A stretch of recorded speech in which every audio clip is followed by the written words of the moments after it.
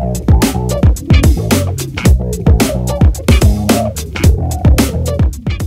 what's up? I'm Who Shot Scott, and who do I have next to me? Uncle Hyan. And? Tia drummer. And yeah, we are a band that likes to play music. Am I supposed to be looking at the camera or looking at you? Because... Couch. What was yours? Tasty. Couch. I said mouse. Tasty couch mouse. All right, hold on. House. What'd you say? Lunch. House. Paris. So this band is over now. I need to find a new band. Hey, Noima, what are you doing next week, bro? Lunch House Paris. Okay. Holiday. Restaurant. Holiday. Couch. Did you do couch again? No, he did couch. Coffee. What'd you say? Brunch. Coffee. Hotel. Oh. You can get brunch and coffee at a hotel. And sometimes. So we're still a band. No. We're going to stay together. We're going to stick this one out. But you guys, though, you guys should start up your own thing because you guys had cafe for a sec there. Maybe I'm the one that's messing this whole thing up. Indulgent to my own palate and taste. Very like fearlessly indulgent to the point where it's like I don't care if anyone likes it, if I like it.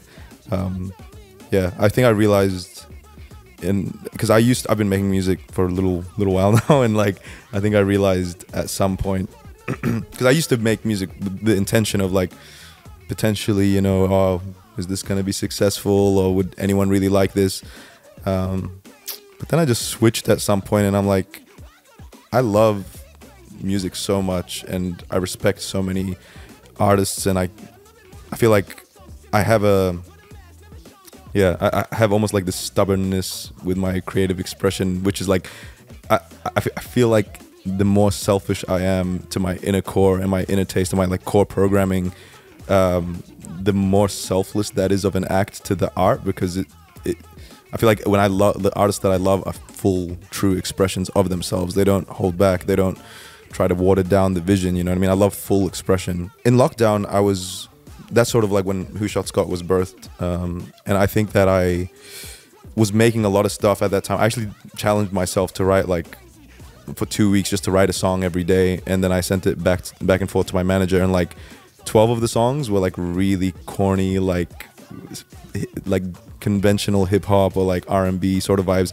but then 2 of them were ones where I just sort of like let loose, and I sent them back and forth to my manager. I sent all 14 songs to my manager, and he was like, whoa, but what are these 2 though? Like, he listened to all the other ones. He's like, well, what are these 2? And I was like, oh, those are like the ones I just sort of made at the end of the day just for fun, that were like the most fun. And I realized like they were the most fun ones to make. They were the easiest ones to make. And that's when I realized like something like triggered at that point where I'm like, oh, the stuff that is really like, again, indulgent to my personal taste, that is almost like kind of scary to share with anyone, is the shit, you know? Apparently, I mean, it was just really validating to be like, oh, the stuff that comes easiest to me is the stuff that I should be releasing, you know?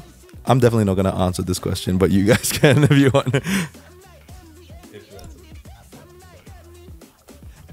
Yeah, I feel like it's the obvious answer, but Loners. And like, it's so fun to listen to, such a good hook, so fun to play. It's like that kind of like the future nostalgic kind of drum feel and like the punky kind of aspects to it with the new age stuff. So yeah, definitely Loners for sure. Sorry, I just want to say one thing. He is yeah guy. I am yeah. He is. I don't have a favorite.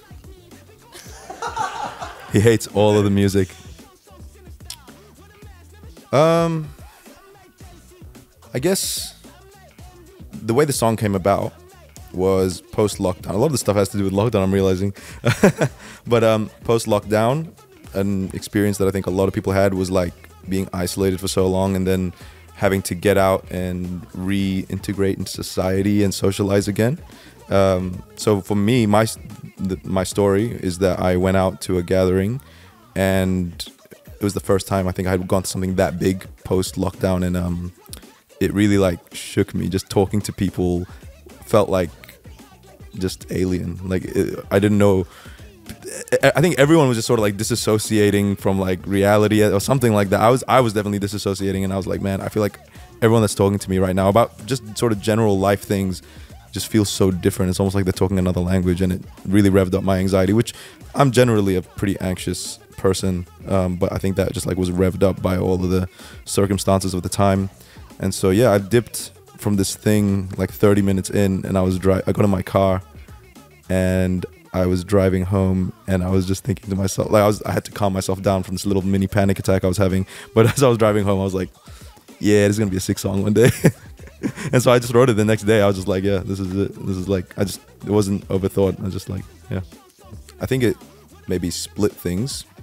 Artists like me, I really thrived because I'm super introverted. So I was like able to just have space away from the industry and everything that was happening to just, because I feel that genuinely, I feel for the creative energy, space is amazing. Just being isolated and really slowing things down, pacing things and not like rushing. Like I love, you know, going to studios and working and the hustle of it all. But at the same time, when I'm writing for my stuff, I love just having just as much space as possible.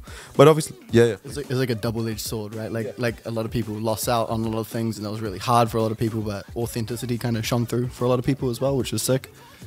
Exactly. Yeah, I feel like on the event side, it obviously was a huge hit to everybody. That was their bread and butter. I know a lot of friends who run gigs and festivals who were on the brink of like just closing everything down. Like, oh yeah, that's it. I don't do this anymore.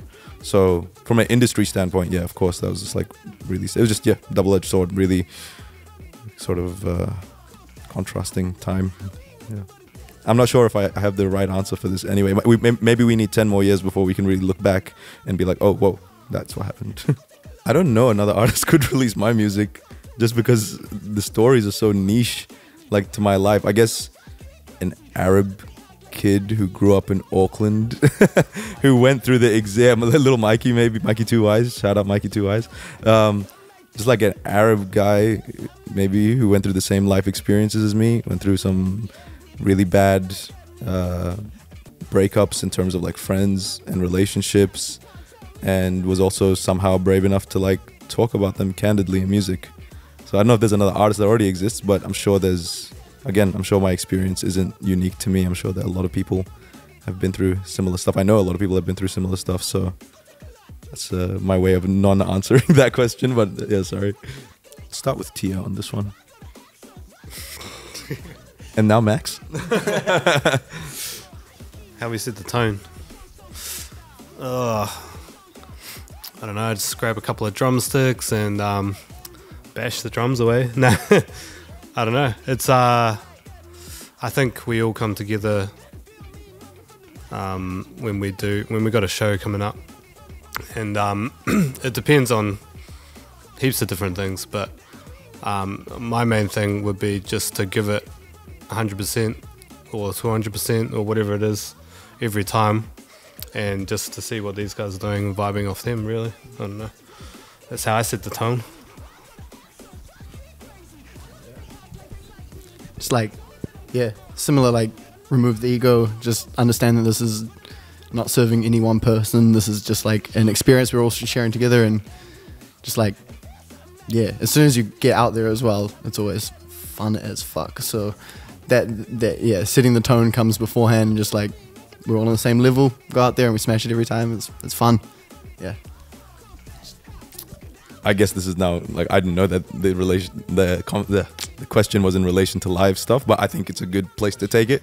I mean, there's always different ways for every situation, but since you guys talked about live, and you know, I was talking to you before, you know, you were saying like, oh, how do you prep for like performing and stuff? For me, it's just like peace, just quiet, just real chill. That's how I get myself in the sort of headspace that I need to get out there. I need like everything to be still, you know, peaceful. So yeah, that's how I set the tone, try to shut out the world.